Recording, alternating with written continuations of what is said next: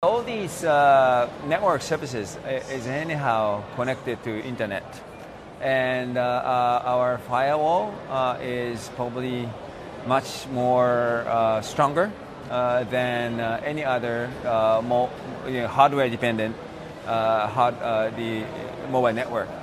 It is kind of pretty wrong idea that hardware is stronger in terms of the security than the software.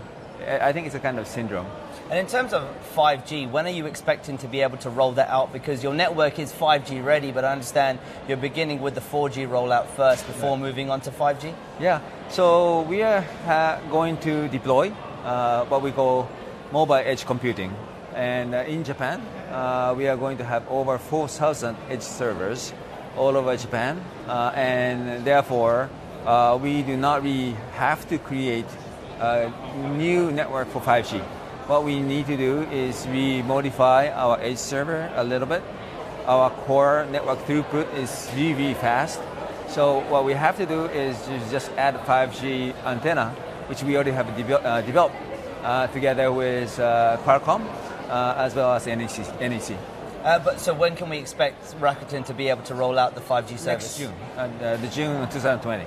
Okay. And in terms of the 5G rollout, do you think that consumers are actually understanding the benefits of 5G and see the need to upgrade? Because at the moment I'm on a 4G phone, I can do pretty much everything I need to do on my my device. So is there a need to upgrade to 5G? Do consumers understand that? Well, they will understand because the key is the edge.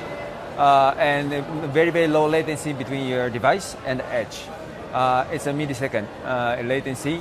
So it's almost like you have artificial intelligence, your own artificial intelligence in your hand. Definitely, the speed is going to be much faster, maybe 1,000 times faster than 4G. And of course, latency is going to be much shorter.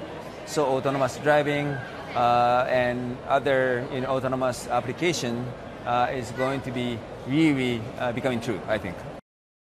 Hi, I'm Emily Tan, and thanks for watching CNBC. You can check out more of our videos by clicking on the boxes on the screen, and don't forget to subscribe to the channel for more. Thanks for watching.